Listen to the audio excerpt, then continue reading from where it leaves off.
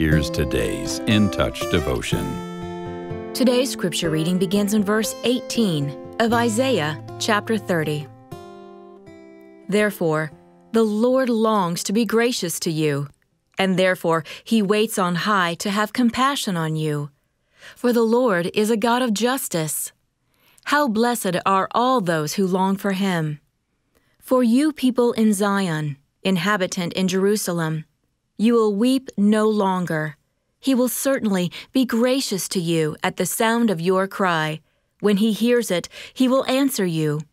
Although the Lord has given you bread of deprivation and water of oppression, He, your teacher, will no longer hide Himself, but your eyes will see your teacher.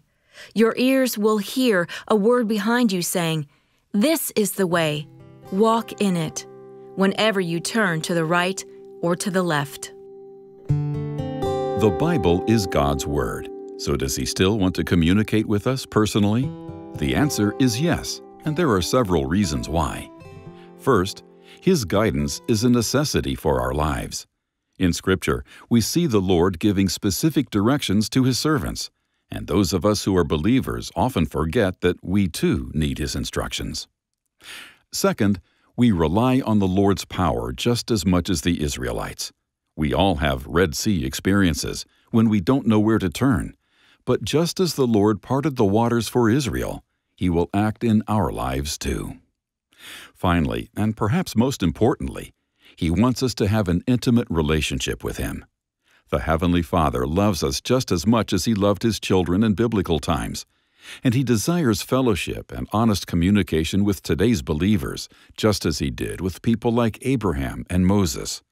So our priority should be to know Him, and once we do, to continually know Him better and better.